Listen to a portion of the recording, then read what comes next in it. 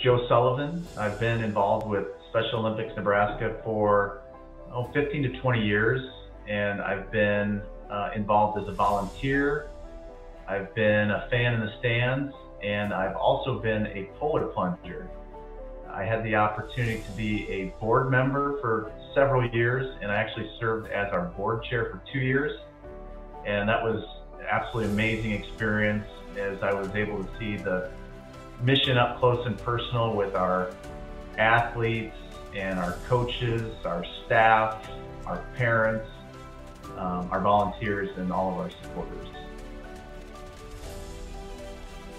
The organization has grown in a lot of ways, and I think certainly the governance and the leadership and the financial, the fundraising, all those things have really grown. But to me, the biggest thing that I've seen is just the scope of the impact that Special Olympics provides to our athletes in Nebraska.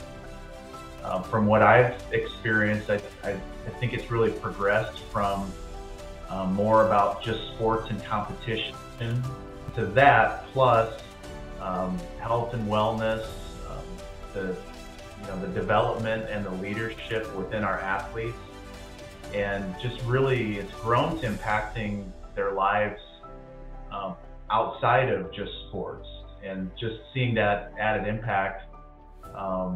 That's been really awesome, just to see how it impacts everything they do in sports and outside of sports. Just being involved in Special Olympics Nebraska, it's given me a chance to just see what so many athletes represent. And it's a lot of competition, and there's friendships and joy and all those things, but it's also a lot of just grit and perseverance and determination.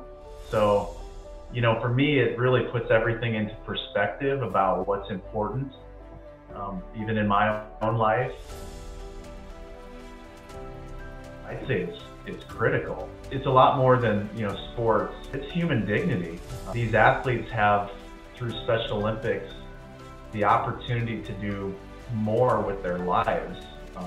They're able to develop as people, and